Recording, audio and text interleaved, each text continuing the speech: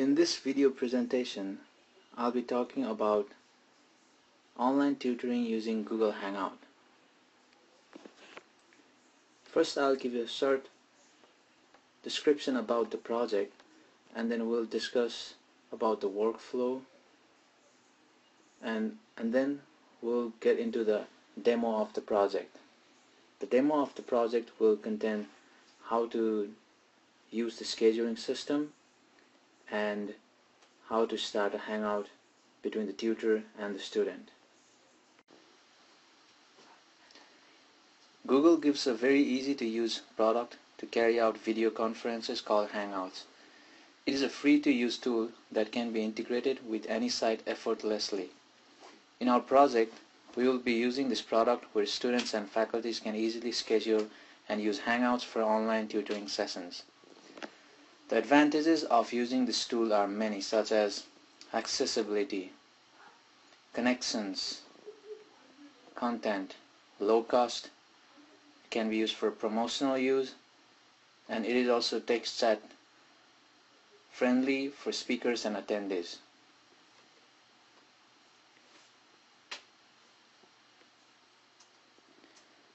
The only downside to using Google Hangouts is that you need a Google account.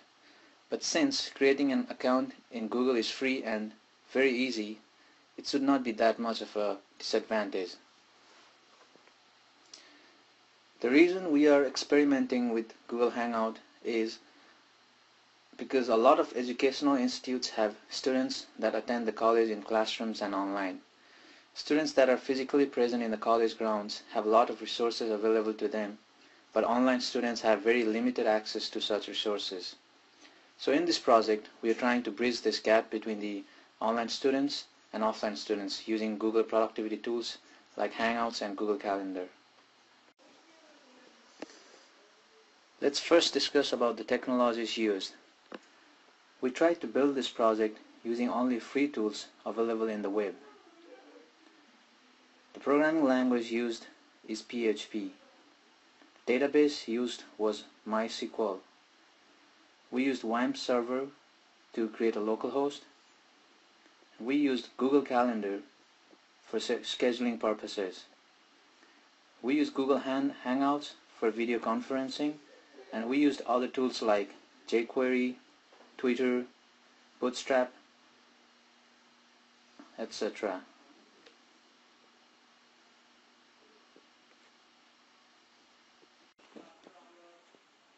Before getting into the project, let us look at the database design first.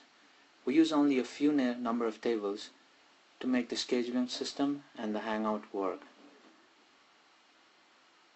All the users are stored in user table, which has both student and tutors. Student and tutors are assigned courses, and they have email ID assigned to them and roles assigned to them. The Hangout sessions are stored in upcoming session and pending request tables. The main goal of the project was to make it easy for both the student and the tutor to track the schedule, and based on that schedule, request online tutoring sessions. The workflow would go like this. First, the student and the tutor would access the home page or the portal page. From that page, they can log in, and based on if it's a student or tutor, they will go to their respective pages. The student will access the course list, and when the tutor logs in, they can access their own schedule. The student from their course list can select the course they are interested in, and that will display the list of tutors that are available for that course. And by selecting the tutor, they can view the schedule of that tutor. And by selecting the schedule of the tutor, they can send a request for Hangout session. Whereas, on the other hand, the tutor can see their schedule and then go for pending requests. In the pending request, they see all the requests sent by the student. Here they can accept or decline online session requests. The accepted request will be saved in the Google Calendar, whereas the declined request will be removed. Then the accepted request will be saved in the Hangout page, where they come as a list. From this list, they can start a Hangout.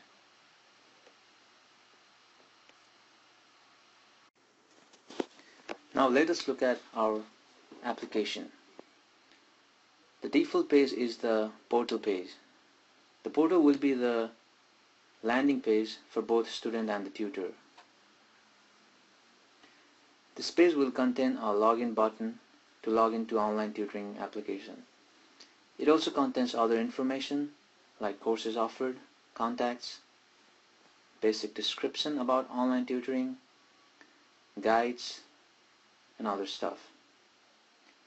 The design consists of a generic navigation bar that has links to different parts of the website. It also has a carousel that can be used for announcements, and finally it has a section at the bottom which shows feature of the web application. The student or tutor can log into the application by clicking the login button. There are currently two types of login. Student login. When a student logs in, the student will see the list of courses they are registered into for that semester. Whereas when the tutor logs in, the tutor can view their schedule for the week.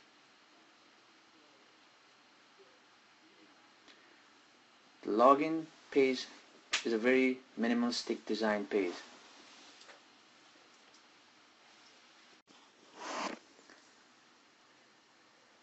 After a student logs in, we can see a list of courses that the student is registered to. They are the courses that students have registered for the semester. From this list, they can select any course they are interested in. And when they select a course, they will be taken to the tutor list page. These are the tutors available for the student to select as a tutor. When the students select any tutor from the list, they get a section where they can view the schedule of the tutor. They can send a tutoring session from a slot that is open.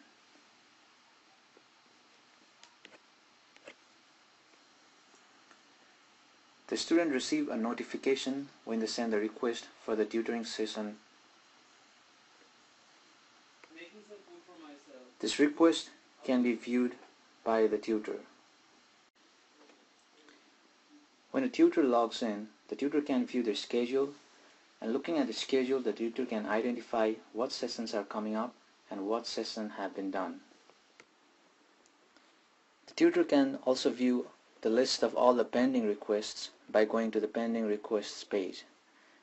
This page has the list of all the requests that come from the students.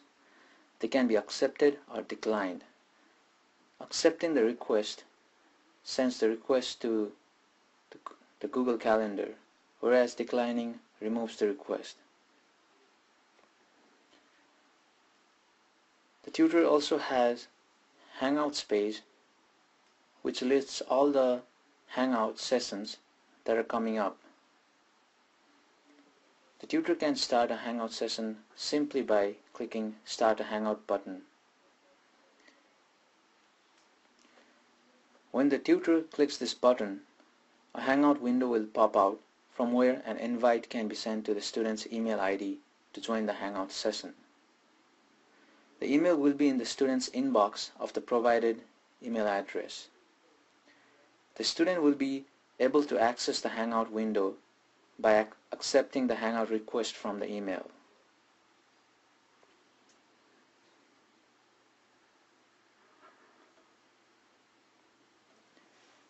This is the Hangout window that the tutor gets when they click Start a Hangout. They have the option to join here. And when they click the Join button, they can send an invite. The email ID of the student is already placed in the invite box. and when they click the invite button, the student gets an email.